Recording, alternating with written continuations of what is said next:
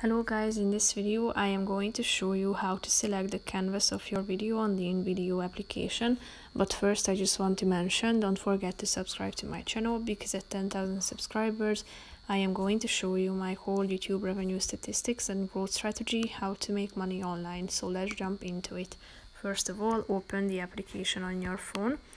After that you should tap on the projects button down below and click on the video that you want to edit.